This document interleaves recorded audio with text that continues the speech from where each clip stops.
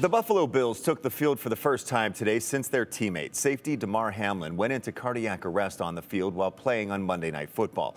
And it was only hours after that happened when much of the nation learned the term Commotio cordis for the first time.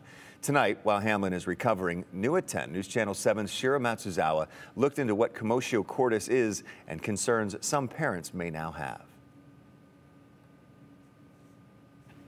From parents to coaches and even those who perhaps don't pay attention to sports, what happened to the Buffalo Bills safety sparked conversations among people of all ages and different backgrounds. So we reached out to a former football coach and a medical expert to get their perspectives on what happened. It was this moment so many around the nation watched with bated breath as Buffalo Bills safety Damar Hamlin goes into cardiac arrest while playing on the field. Your mind immediately, goes to thoughts and prayers, and you hope for the best for the player. Ty Jones is the executive director of the Idaho High School Activities Association, the regulatory body that oversees high school athletics and activities in the Gem State. He's also a former middle and high school football coach, and he was watching Monday's game. I think everybody automatically was really scared for the player.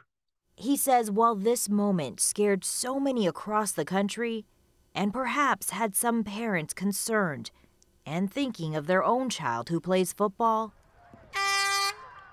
football now is safer than it ever has been. Medical experts add what happened on Monday is uncommon. So uncommon, it sparked conversations about a term many were unfamiliar with until after Monday's game.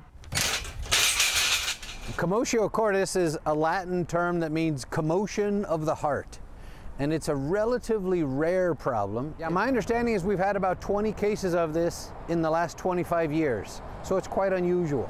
Dr. Kenny Bramwell is an emergency physician at St. Luke's. He says he's not aware of any cases here in Idaho. I actually asked some of my ER colleagues and some of my cardiology friends over the last few days. Nobody has ever seen it. In fact, the only place any of these friends have ever seen it has been on our board examination tests. While it's unusual, Dr. Bramwell says there is an age group that's most at risk. We are told that it affects teenagers quite a bit.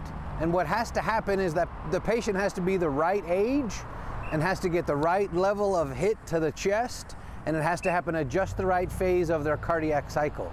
So it's unusual that all of those things happen together.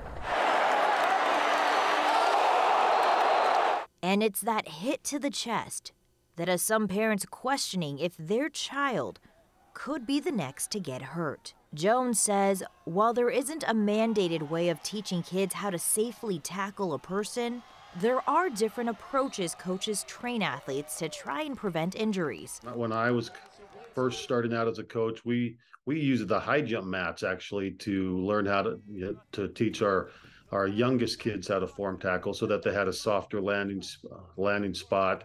There are, when a lot of coaches use form tackling, they'll never take kids to the ground.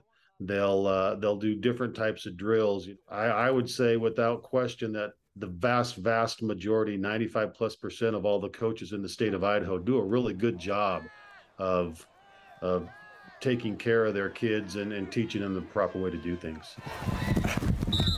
As the Buffalo Bills safety continues to heal, Jones says safety is always top of mind for the coaches of student athletes and schools across Idaho. 3, 1, 2, 3. Coaches are better trained. There are more safety protocols in place. In the state of Idaho, we require our coaches to take a sudden cardiac arrest course. We require our coaches to take first aid and CPR. All of our high schools, through a grant from the National Federation of High Schools, all of our high schools in the state of Idaho have AEDs on site. Those are all things that our schools have worked with and are required to do to make the game as safe as we possibly can. Shira Matsuzawa, Idaho's News Channel 7.